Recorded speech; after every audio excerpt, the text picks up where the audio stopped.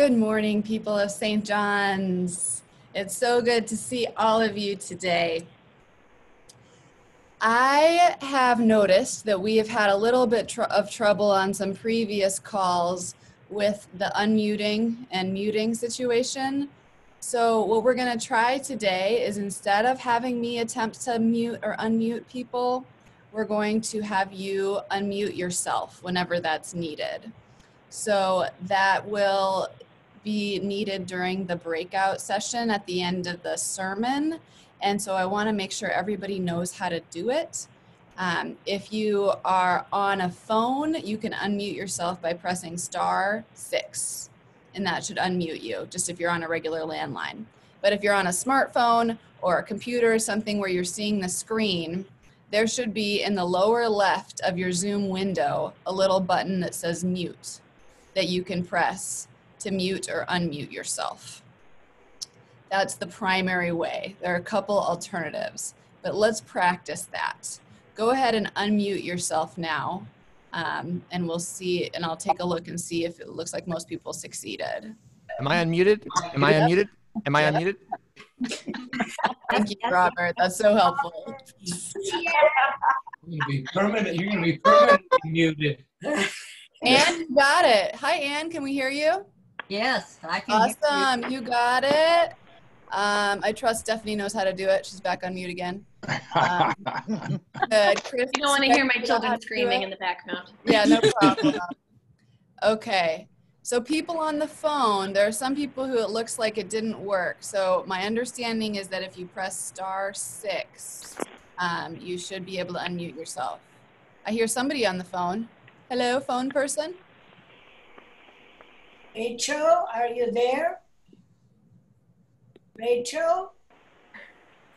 There's somebody on the phone who is able to unmute themselves. I'm hopeful that that's going to work for everybody.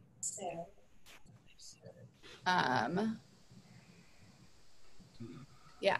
All right. Oh, they just remuted themselves. That's great. Okay, good. So press *6 if you're on the phone to be able to unmute yourself. Thank you. So let's all go back to mute for now, and we'll see if we have better luck with getting people unmuted when they need to be today. We'll keep working on this together. It's a work in progress. Speaking of works in progress, I thank all of you for your comments about whether you are interested in doing in-person worship. We had a pretty low percentage of people who felt comfortable doing indoor in-person worship. And so as a result, we are not going to be taking that on for the month of August. We're going to stay with our regular Sunday morning service at 9:30 on Zoom. This allows everyone to be able to participate together. Whether you have a health concern or not, we can all be together on this call. We can also continue to sing and do all of our regular worship practices. There were some folks who were excited about doing something in person, and of the people who were interested in person, people were much more comfortable with outdoor than they were for indoor. So as a result, we are going to offer, starting mid-August, we're going to offer the Saturday service outdoor, right next to the church on the lawn on Park Avenue. So if you're really excited about getting to just do something in person again, I really encourage you to come to that Saturday night service. We follow the same structure that we do on Sunday morning. There's usually more discussion than there is on Sunday morning, but other than that, it's very much the same. We have communion, we have the gospel reading, we have prayers. We will not be doing singing, but we will do what we can to have some music incorporated in our outdoor service. So please join us for that. We'll let you know a start date. It'll probably be mid-August. It'll probably be the first one that we offer there. And then in terms of other small groups and renters, for renters in our building, we are working on a procedure both for our outdoor worship service and for renters in our building for pre-screening people, doing temperature checks at the door, making sure we're doing contact tracing in case we were to need to get in contact with people. So we're creating some procedures for that, and we are going to start allowing renters who are interested in meeting in person again to come use our building. And I guess I should say these are the tentative plans. This is a work in progress. And so we're still open to more feedback. So please send an email either to me or to church office at stjohnswillmet.com if you'd like to give more input about this process, or if you have any questions. These are our tentative plans, and we'll be discussing more as a reentry team, as well as discussing at the August council meeting. So thank you all for your patience and input, and I really appreciate the number of people who are making safety a priority. It takes a lot of patience and strength to resist the urge to just give up on this whole social distancing thing. So I really appreciate the care that you're showing for one another, and the way that you're looking out for the vulnerable folks in our community, the way you're looking out for yourselves and your own families. It shows great wisdom and patience. And so I thank you. I thank you for that. All right. The only other announcement I have is that during the breakout time, when we discuss the sermon today, I'm going to do my best to put the children in the same breakout group so that they can have some time to interact amongst themselves in addition to the children's message. So if you have a child on the call with you, hopefully you can let me know that during the children's message. And if they, hopefully can come back or stick around for that part of the service, we'd love to have them be able to interact with one another. All right. Thank you for continuing as each week to write your attendance in the chat if you can. And we will begin with everyone on mute so that we can sing. Robert will lead us, and we'll begin with the ringing of the bell so that we can center ourselves on God and on our worship this morning.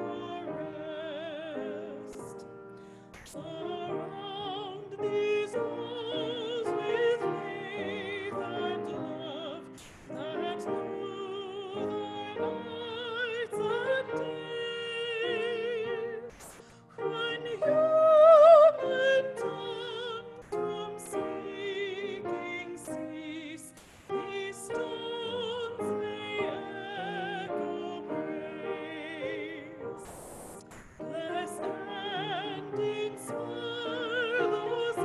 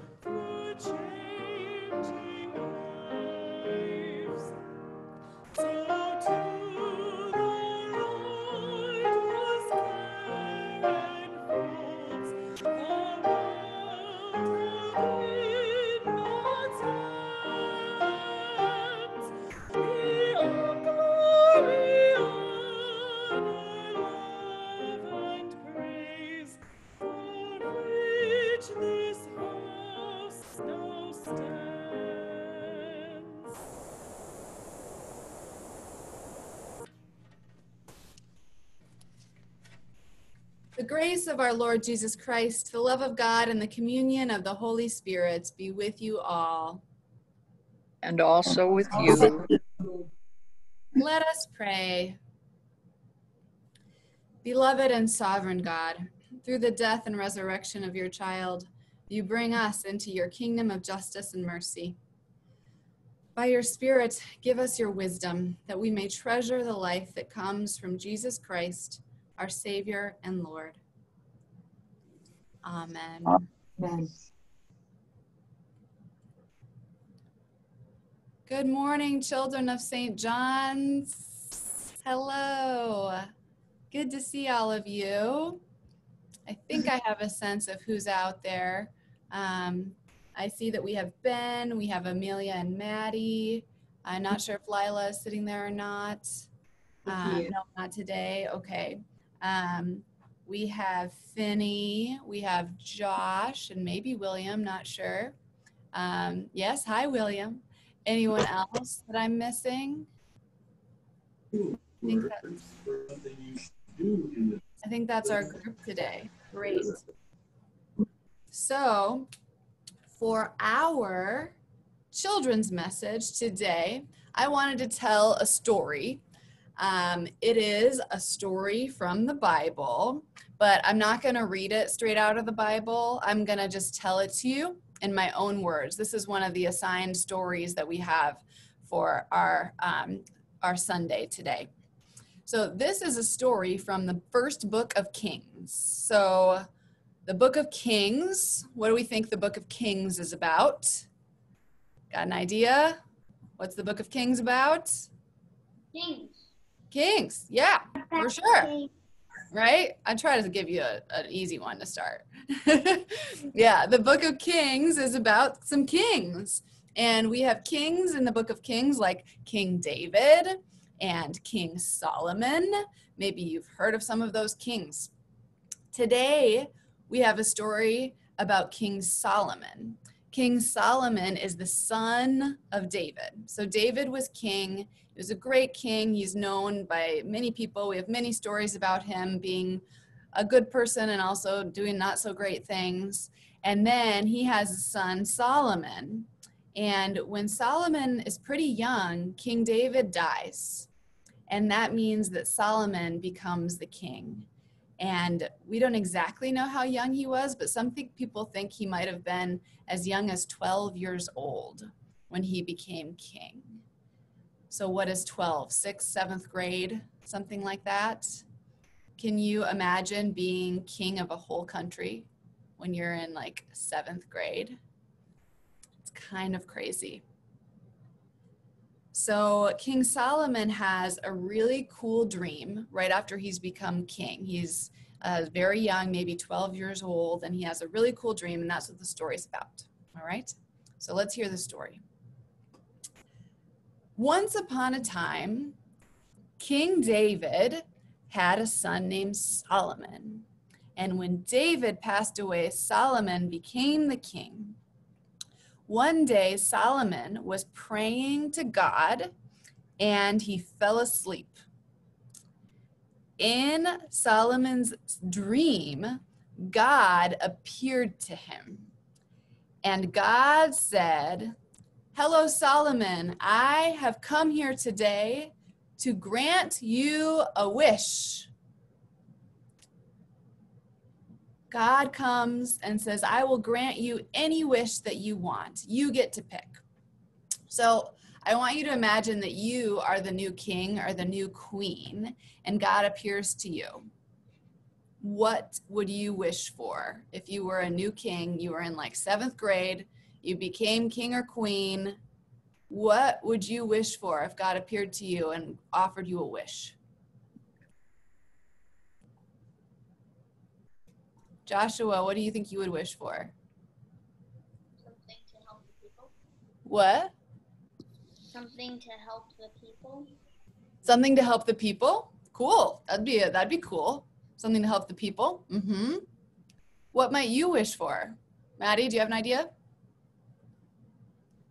As many wishes as I need. Aha, there we go. We got a smart one over there. As many wishes as you need. I like it. How about you, Amelia? You want to say anything? Yeah. Many wishes as I need or want. As many wishes as you, oh, she's upping it. It's not just as many as you need, it's as many as you want. Got it, got it. How about you, Finney? What would you wish for if God granted you a wish as the young king? I'd wish for more wishes. You'd wish for more wishes too. That's a slick one. Yeah. God wasn't very smart. God didn't put on that requirement that you couldn't ask for more wishes. How about you, Ben? What would you wish for? 100 tablets for the whole kingdom. 100 tablets for the whole kingdom. Very nice. When you say tablets, what are you talking about? Things you can write on? Or what? No, like a tablet, like the video one. Like, oh, the one I own. Modern day kind of tablet, not like ancient stones with writing on them, like 10 Commandments tablets. You mean like the tablets we're watching Zoom on. I love it. You'd ask for 100 tablets to pass out so everybody could have their own tablet. That's great. All right, so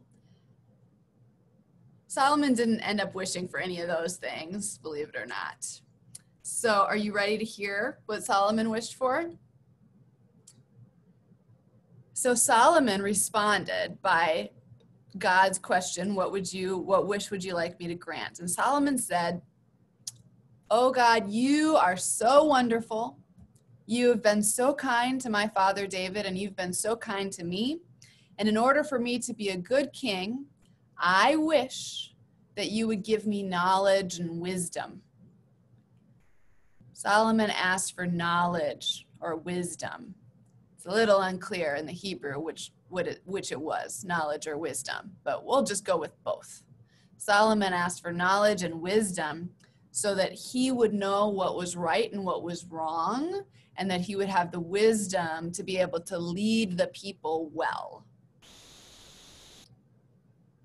So what do you think God did when Solomon requested that? What do you think God did in response? Vinny? I think he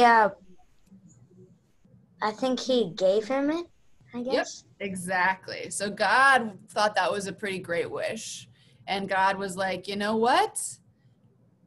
Because you asked for such a beautiful thing, for such a wise thing, I'm absolutely going to give you that thing. I'm going to give you wisdom and knowledge, and I'm going to give you even more than that. You're going to be beloved. You're going to have all that you need and more. You're going to have an abundance, and your kingdom is going to flourish.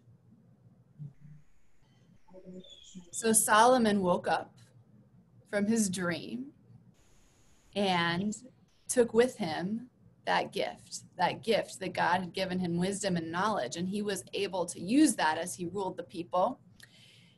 And unfortunately, even though Solomon had the wisdom and knowledge that God gave, Solomon wasn't perfect. Solomon did some bad things and some not very smart things. You raise your hand if you ever do some not very smart things. Do some things that are maybe below your intelligence level or your level of wisdom. Maybe you know you shouldn't do them, or you know what really would be healthy for you and you don't do it anyway, right? A lot of us have more wisdom or knowledge than we actually act on, right? So Solomon asked for wisdom and knowledge, but he didn't always act on that so well. And we don't always either, but the good thing is that God forgives us And God teaches us to forgive ourselves, because forgiving ourselves is really important too. Please pray with me. Oh God, I ask you to make us like Solomon. Make us people who constantly seek your wisdom and knowledge. Grant us the knowledge and wisdom that you granted Solomon so that we can do what is good and what is healthy for others and for ourselves. And I ask that when we make mistakes, that you help us to forgive ourselves and that you help us to forgive others when they make mistakes as well. Amen. Thank you for joining me for the children's sermon. I hope you'll stick around so that you can talk to one another a little bit more during our breakout groups later. We will go on to our first reading. A reading from Romans. The Spirit helps us in our weakness, for we do not know how to pray as we ought, but that very Spirit intercedes with sighs too deep for words. And God, who searches the heart, knows what is the mind of the Spirit, because the Spirit intercedes for the saints according to the will of God. We know that all things work together for good for those who love God, who are called according to his purpose. For those whom he foreknew, he also predestined to be conformed to the image of his Son, in order that he might be the firstborn within a large family. And those whom he predestined, he also called. And those whom he called, he also justified. And those whom he justified, he also glorified. What then are we to say about these things? If God is for us, who is against us? He who did not withhold his own Son, but gave him up for all of us, will he not with him also give us everything else? Who will bring any charge against God's elect? It is God who justifies. Who is to condemn? It is Christ Jesus, who died, yes, who was raised, who is at the right hand of God, who indeed intercedes for us. Who will separate us from the love of Christ? Will hardship or distress or persecution or famine or nakedness or peril or sword? As it is written, for your sake we are being killed all day long. We are accounted as sheep to be slaughtered. No, in all these things we are more than conquerors through him who loved us. For I am convinced that neither death, nor life, nor angels, nor rulers, nor things present, nor things to come, nor powers, nor height, nor depth, nor anything else in all creation will be able to separate us from the love of God in Christ Jesus our Lord. Word of God, word of life. Thanks be to God.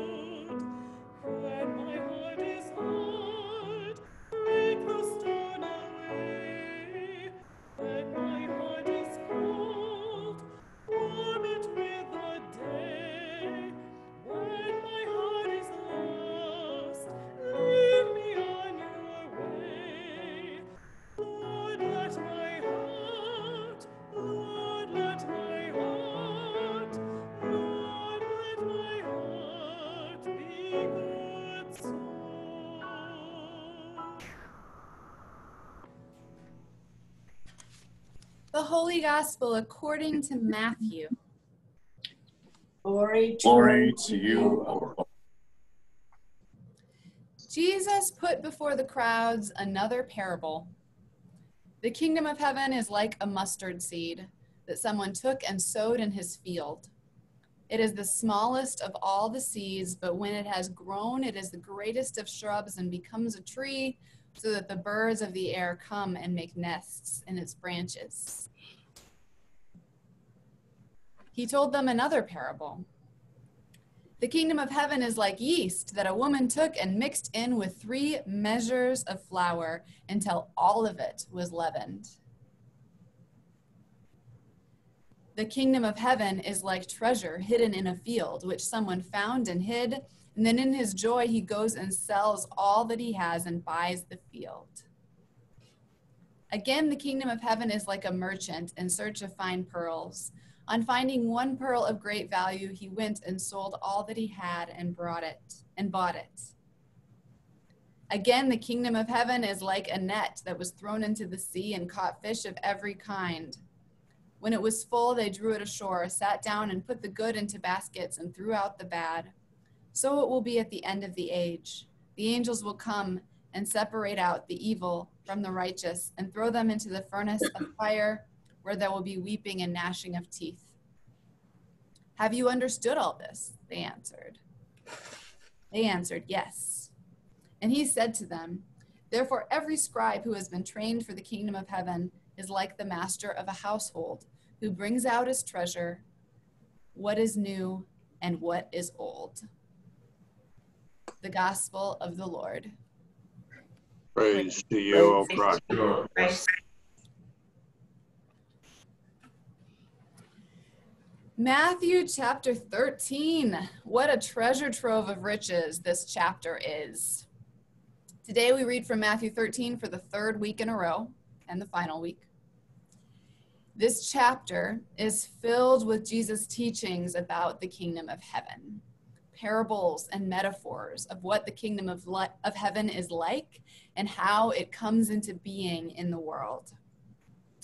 As we know, the kingdom of heaven, as Jesus talks about it, is not so much the kingdom we enter when we die, but more the kingdom that is coming into being on this earth and in this history. I love the way Michael Fitzpatrick puts it.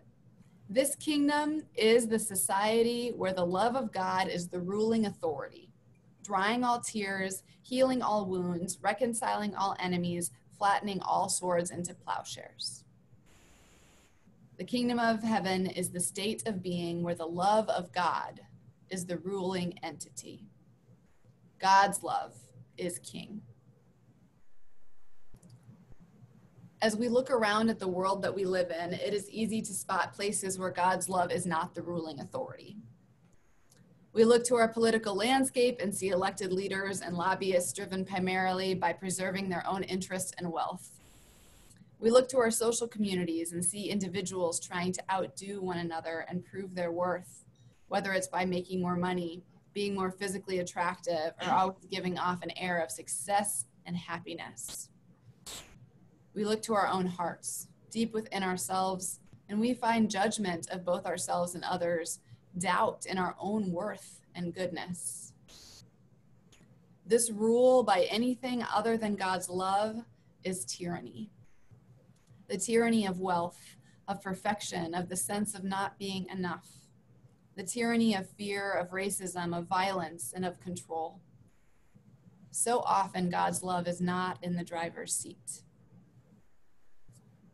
And yet Jesus comes to tell us that this kingdom of heaven, this state of God's love as the ruling authority, is just around the corner. The kingdom of heaven is at hand, Jesus says. In Matthew chapter 13, Jesus is reassuring his early followers. The community of Christ followers is tired and frustrated. They wonder why their preaching so often lands on deaf ears, and Jesus gives them the parable of the sower, reminding them to continue spreading the seeds of the kingdom because there is good soil to be found. The Christ followers struggle to keep their community pure and united, and Jesus gives them the parable of the wheat and the weeds, which reminds them that wheat can produce good fruit even as it grows alongside weeds. And finally, The Christ followers wonder if their small and seemingly insignificant work is worthwhile. And Jesus gives them the parable of the mustard seed and the parable of the yeast. The kingdom of heaven is like a mustard seed that someone took and sowed in his field, Jesus says. It's the smallest of all the seeds, but when it has grown, it is the greatest of shrubs and becomes a tree so that the birds of the air come and make nests in its branches. For a little bit of context, you should know that the mustard plant is more of a bush or shrub than it is a tree. And in Jesus' day, it was considered to be more of a weed than anything else. The mustard shrub was looked at as something that took up valuable space in the field and would often be weeded away. Nevertheless, the mustard shrub has many, many branches, and as such, it can provide shelter and nurture for other creatures, such as birds of the air. Thus, the mustard seed is a parable of something small and seemingly insignificant, growing into a plant that offers a home for many. In some ways, it seems strange that right after talking about the wheat and the weeds, which we read about last week, Jesus uses a weed to represent the kingdom in his next metaphor. And yet, in some ways, it is fitting. It keeps us on our toes, for one thing, and it also shows us how Jesus' way of looking at the world is different for most people's. Jesus does not use a tree of grandeur for his metaphor, such as the great cedar tree. Instead, he uses a humble shrub that embodies no stateliness, but nevertheless provides shelter and nurture for the creatures around it. This connection and communal good is what the kingdom of God is about. The kingdom of heaven is like yeast that a woman took and mixed in with 3 measures of flour until all of it was leavened. Once again, some background knowledge is helpful. The leaven that was used in Jesus' day is different than our modern day yeast. In Jesus' day, leaven was created by setting aside a portion of leftover bread and leaving it out to spoil. If it did not spoil enough, it would not accomplish its job as leaven in the next batch of bread. But if it spoiled too much, it would ruin the next batch, possibly even poisoning those who ate it. Because leaven was spoiled bread, it was widely recognized as a symbol of impurity, uncleanliness, and corruption. Leaven was not viewed as a beautiful, holy thing, but as an unclean ingredient. And yet, without leaven, the bread wouldn't rise. So in this metaphor for the kingdom, we have something that is cast out, something that is spoiled or ruined, embedded in the mix, and its presence transforms the whole.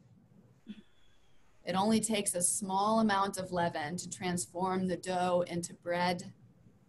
Mixed with 3 measures of flour, this leaven would produce about 100 loaves, enough bread for a wedding feast. In both of these metaphors, the mustard seed and the leaven, we have images of growth and transformation. In the case of the mustard seed, something small and insignificant grows into a bush that is a home for many. In the case of leaven, something left over and spoiled transforms the mixture into food that can nourish a multitude. In both cases, there is surprising growth, surprising change. I can imagine that this would speak to a group of early Christ followers concerned about the small size of their movements, concerned that their own brokenness will keep them from changing the world. And yet, of course, we know what happens. This movement for the kingdom grows across the whole world. The movement that started with Middle Easterners spreads to Africa, Asia, Europe, and later the Americas. The movement that started with the poor and broken, the left behind of society, has transformed hearts, minds, and communities throughout history, leavening the bread of this world.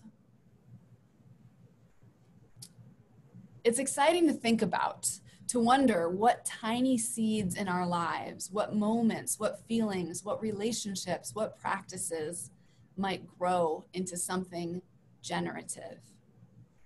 It's exciting to wonder what broken or ruined aspects of ourselves and our world will ultimately transform our hearts and society. When I look at the world this way, I begin to see potential everywhere. Every moment is a seed. Every experience, leaven for the whole. In our discussion groups today, I'd like us to ponder these two metaphors. What mustard seeds have you seen grow into something beautifully unexpected? Where have you seen a small thing or a small group of people transform the whole? Think about examples in your own life, in the life of your family, in the larger world, and in history. As I prepare to break us into our groups, start thinking of these examples of mustard seeds and leaven that you can name and recognize. You can jot them down or just reflect internally. And once you're in your groups, I invite you to continue reflecting and sharing with one another when you're ready. At this time, please go ahead and unmute yourself so that you can participate in the breakout groups. Again, on the phone, you need to press *6 in order to unmute yourself. I'm going to, we have 30 people. Yeah. I'll do it in the airplane. Then come on over. Creating the breakout groups. While you can start thinking or jotting down ideas of leaven that you've recognized or,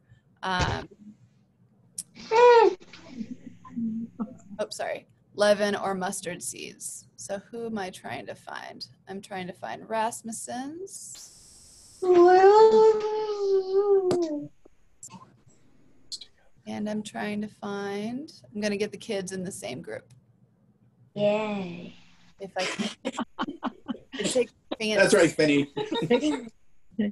All the little mustard seeds. Right, we got all the mustard seeds in one group. I like it. What group needs help or needs extra people? Probably 7. We'll go right No, now. stop. Baby, say back. Say hi back. Oh, wait. She should be in group 2. I'm amazed that you can even do all this. Thank you. I'm confused. So I have Maddie, I have Stephanie, I have Rasmussen's. Oh, I'm missing Finny. Where's your name, Finny? It's under Chris. It's under Chris? Mm-hmm. Yeah. Chris and Finny. There we go. Mm-hmm. That'll be better.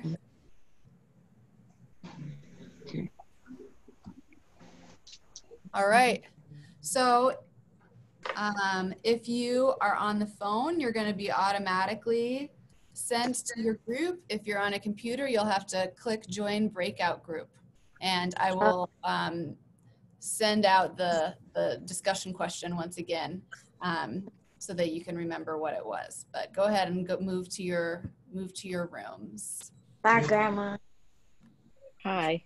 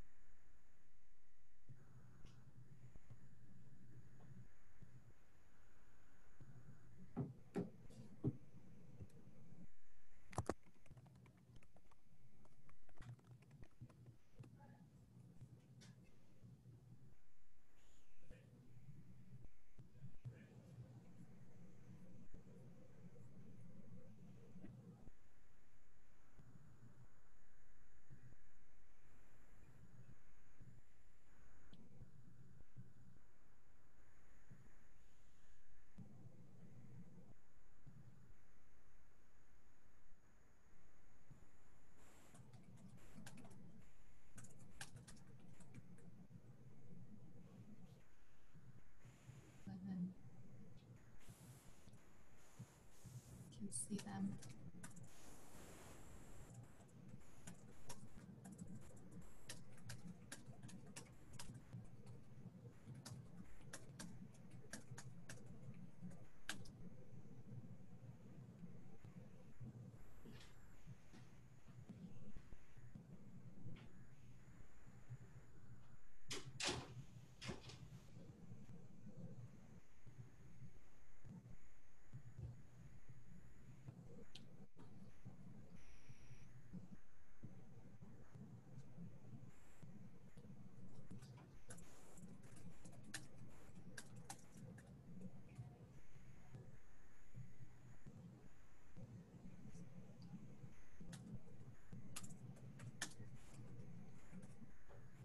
Another time.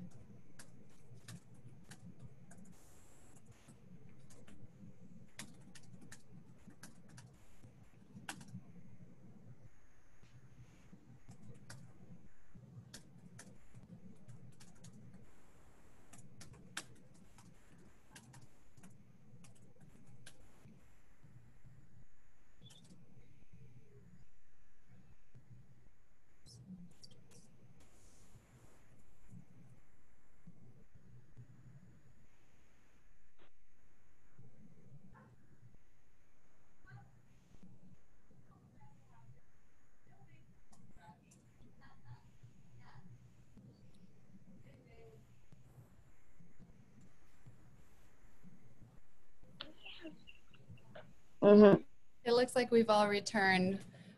Please go ahead and mute yourselves again. Thank you for participating in the discussion, or at least reflecting along with us, even if you weren't able to participate or chose not to. I've been thinking about many examples of mustard seeds and leaven, and I won't share them all with you, but just a couple. I think about the mustard seeds that can be planted in the mind through thoughts. I have friends who often talk about the idea of being enough, how sometimes we're taught that we are not enough. And one of the things that I've been practicing lately is at the end of the day, when I'm feeling stressed out and feeling like there's more stuff that needs to be done, I tell myself that what I've done today is enough. And that small seed planted in my mind on a regular basis it's growing. It's growing into a different mindset of my worth, and a mindset of what it changes what stresses me out and what doesn't. And it helps me feel more at peace and more able to do productive things and less stressed about getting just as much done as possible. So there are thoughts that can be seeds. There's relationships that can be seeds. I think of parents and the important seeds that are planted in childhood. Seeds like you are loved and you are worthy.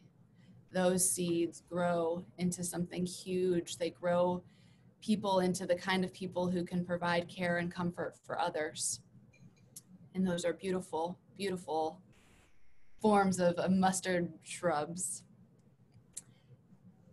I'm also thinking of an example that's like a combination seed and leaven.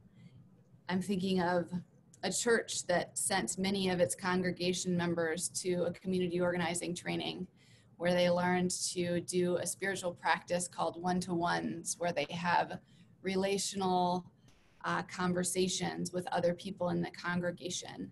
They have one-on-one conversations where they talk about what is most meaningful to them, what they care deeply about, and what their deep passions are. And they're unusual sorts of conversations, but they're very beautiful conversations where we can get in touch with who we really are and who God is calling us to be. And at this church where they did that, this practice started to take off. It took some intention at first, but then with time, more and more people in the congregation started doing one-to-ones. They started to identify things that they had in common, shared passions, and they ended up developing a program around affordable housing because they had so much shared passion about that. And then they became leaven. So they started as a seed in their community, these one-to-ones, and it grew.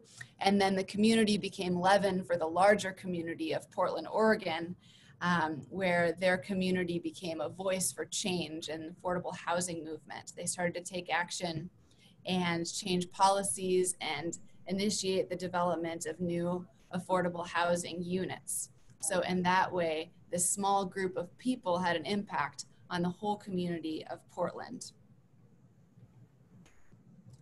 There are many, many examples like this, examples of mustard seeds in our lives and in the world, examples of leaven in our lives and in the world. Sometimes the seeds are planted by accident, but other times they are grown on purpose. And so as we go today, I invite you to consider another question for reflection. What are some mustard seeds that you might like to plant in your life or in this world or in your community? In situations in your life or in the church or in the community that need transformation, what might be the yeast that has the potential to bring about that change? What are the small things that can grow in surprising ways? What are the small practices that we might choose to take on intentionally because we trust that God has the power to move them and to move us so that those things can grow beyond what we could do otherwise? Please pray with me. Oh God, I give you thanks for the surprises of growth and transformation in this world. I give you thanks that it only takes something very, very small, a very small beginning, to grow into something beautiful and something more whole. And I give you thanks that the brokenness, the leftover parts of the world can be leaven for the community, that they can produce change and be an important part of what helps us grow. I ask you to be with us as we live out of these parables, that we embody them by being mustard seeds and by being leaven to the world. Work within us. Let your Spirit lead us and bring us to your kingdom. Amen.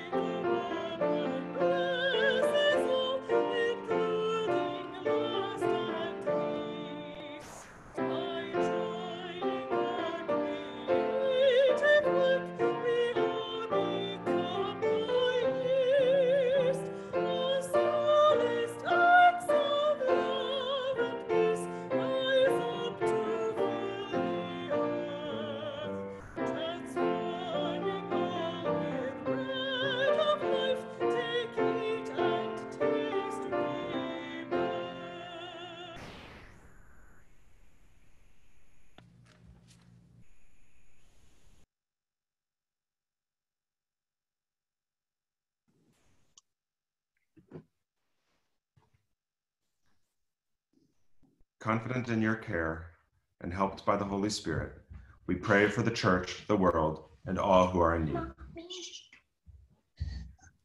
Merciful God, your reign is revealed to us in common things: the mustard shrub, a woman baking bread, a fishing net. Help your church witness to the surprising yet common ways you encounter us in daily life. Lord, in your mercy, when your word is opened, it gives light and understanding. Increase our understanding and awe of your creation. Guide the work of scientists and researchers. Treasuring the earth, may we live as grateful and healing caretakers of our home. Lord, in your mercy, hear our prayer. As the birds of the air nest in branches of trees, gather the nations of the world into the welcoming shade of your merciful reign. Direct leaders of nations to build trust with each other and walk in the way of peace. Lord, in your mercy, Hear our prayer. Your Spirit helps us in our weakness and intercedes for the saints according to your will. Help us when we do not know how to pray. Give comfort to the dying, refuge to the weary, justice to those who are oppressed, and healing to the sick. Lord, in your mercy, Hear our prayer. you show steadfast love and direct us to ask of you what we need. Help this congregation ask boldly for what is most needed. Refresh us with new dreams of being your people in this place and time. Lord, in your mercy, Hear our prayer.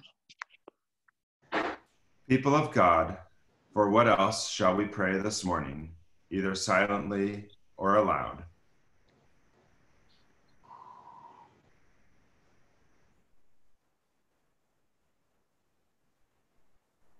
I'd like to pray for Cam Wise. She and her family have requested prayers for her health, both her physical and mental health. God, I ask you to surround her with your love, give her strength, bring her healing, bring her into health and wholeness. Lord, in your mercy, Hear Our prayer. Prayer. And I ask for your prayer just for my family because we are facing difficult days right now. Lord, in your mercy, hear Our prayer.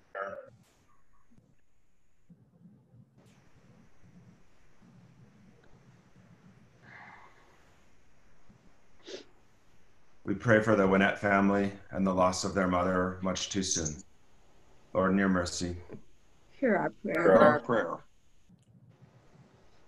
I pray for parents and for teachers and administrators as everyone works to imagine how the school year is going to look, especially this fall. Lord, in your mercy, Hear our Our prayer.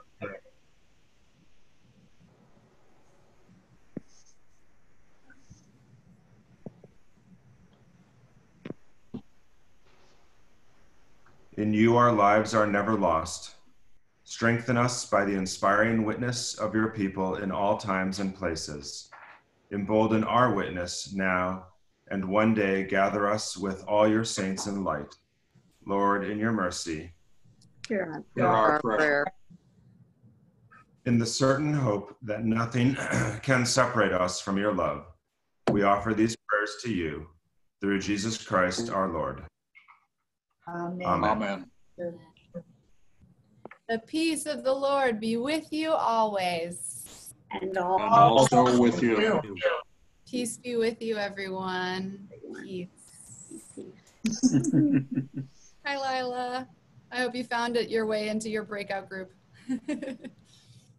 Awesome. Thank you. And Rachel, are you there? Rachel? Rachel and I were in the same breakout group, except I never made. Couldn't hear her. Yeah, and Oh, I'm so sorry. She might be choosing to just listen. You know, it's possible she's maybe choosing to unmute herself. All right. You never know. Well, I wound up as a group of one, so that was interesting. Oh. It's okay. Sometimes it's good to be alone with our thoughts. Right, Jane.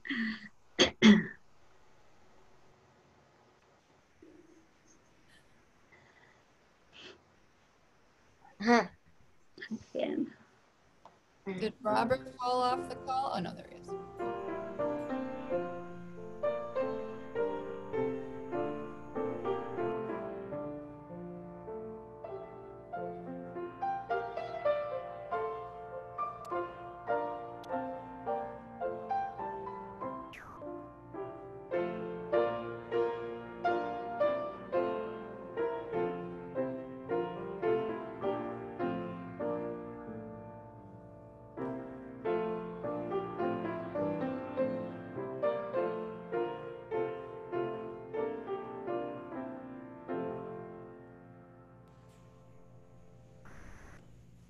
The Lord be with you. Also with you. Lift up your hearts. We lift up unto the Lord. Let us give thanks to the Lord our God. it is right. Right. Give him thanks and praise. At this time, I invite you to lift up your bread and hold it at eye level as it is blessed. In the night in which he was betrayed, arrested, and denied, our Lord Jesus took bread. He gave thanks, broke it, and gave it to all who were gathered there. The disciples, their spouses, their children, the cooks, the keeper of the upper room, the one who would betray him, the one who would deny him, the one who would doubt him, the ones who would abandon him, and the ones who would sit at the foot of the cross. And he said to them all, "Take and eat. This is my body, given for you. Do this and remember me." You may set on the bread and pick up your cups. Again, after supper, Jesus took the cup. He gave thanks and gave it for all to drink, saying, "This cup is the new covenant in my blood, shed for you and for all people for the release from sin. Do this and remember me." Gathered into one by the Holy Spirit, let us pray as our Lord Jesus taught us in the languages and translations of our hearts. Our parent in heaven, hallowed be your Hallowed be thy name. Your kingdom Come. your will Your will be done done on on earth as it is in heaven. Give us Give us this day our daily bread. Forgive us Forgive our us our sins trespasses, as we forgive those who trespass against us. Save us from time and trial. Deliver us from evil. For the kingdom, the power, and the glory are yours, now and forever. Amen. We know that even though we are physically apart, Christ is present in this real and true gathering of the church and in this meal that we share together. I invite you to eat bread and drink from your cup, the body and blood of Christ given for you.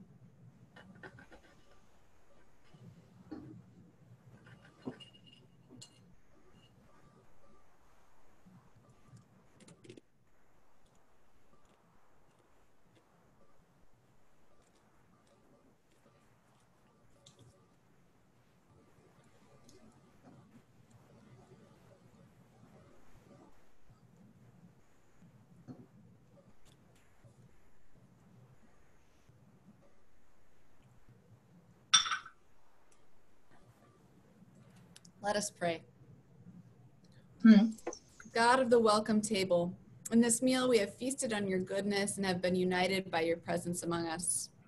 Empower us to go forth sustained by these gifts so that we may share your neighborly love with all.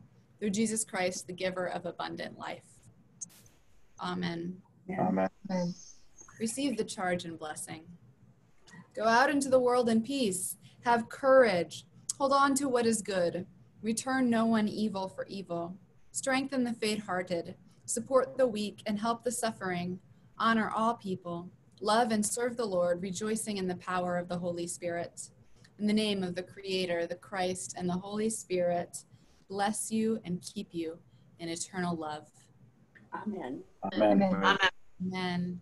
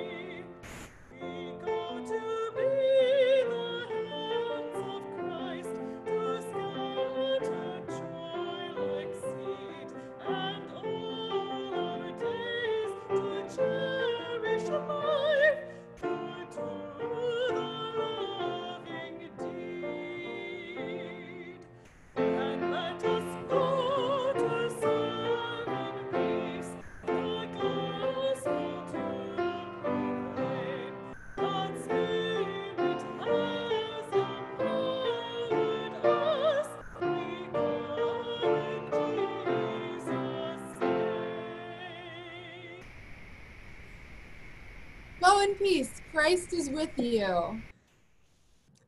Thanks Thanks be to God.